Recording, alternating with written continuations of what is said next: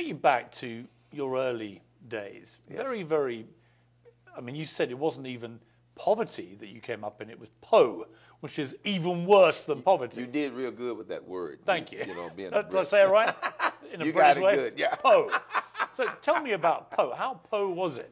Well, when your dad was working very, very hard, and we could only get lunch money one day a week to go to grade school, and the other 4 days, our lunch consisted of whatever my mother could scrape together from the dinner the night before.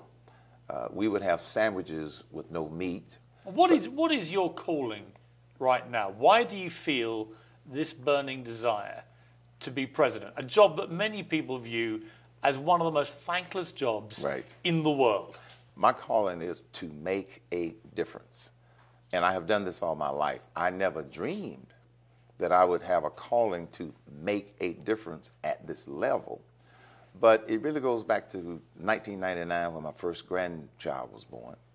And I looked in her face, and the first thought that went through my mind, was, what do I do to make this a better nation and a better world?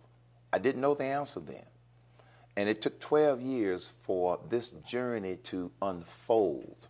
As a black man who is now leading the Tea Party charge, how do you deal with that element in the Tea Party that is overtly racist? Let me say that my experience has been there is no more a racist element in the Tea Party than there is in the general population at large. It isn't. It is not. If there is, it's not. This is the biggest misperception. I spoke at the first Tea Party event that I ever spoke at, April 15, 2009. I have spoken at hundreds of Tea Parties. It's not a racist organization. Why don't you like using African American, by the way? Because as I trace my roots back in this country, the majority of my roots, the ones that are more meaningful to me, were the slaves that were my foreparents, my forefathers.